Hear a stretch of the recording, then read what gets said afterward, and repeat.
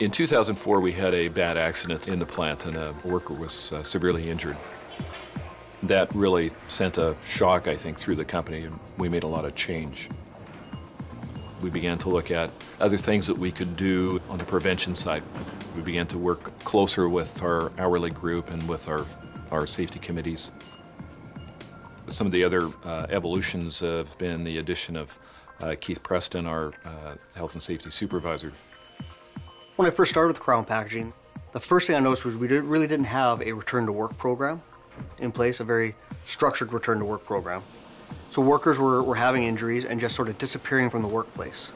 So the first thing I wanted to start with was build that return to work program, focus on the worker, focus on getting the worker better, structuring modified duties, gradual return to work, and really having involvement in the worker's recovery. We've been able to grow and blossom our program into Stay at Work, where we're actually taking more of a proactive approach, and it's worked hugely to us to the point where now the culture has changed, where the workers will be coming to us now, approaching us saying, hey, I'm sore, I need to go get this looked at, what can you do for me? One of the innovations that Crown Packaging launched with regards to our return to work program is community-based healthcare. We realized there would be a great benefit to our employees, giving them easy and quick access to physiotherapy and massage therapy services. So we went out into the community, found some physiotherapists and massage therapy clinics that would work for our employees, set up a relationship with them, and made them easily accessible. Another step that we took was involving a third-party claims management company.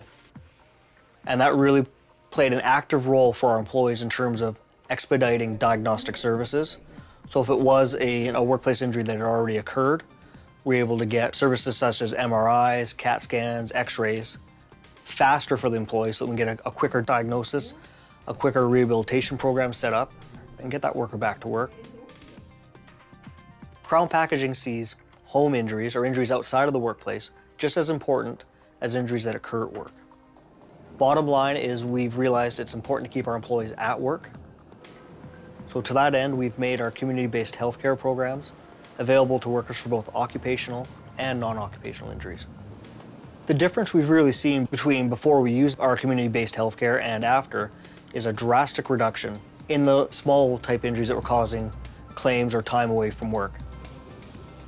Our return to work program has really helped to enhance the safety program in the plant and help to drive our costs down in that area.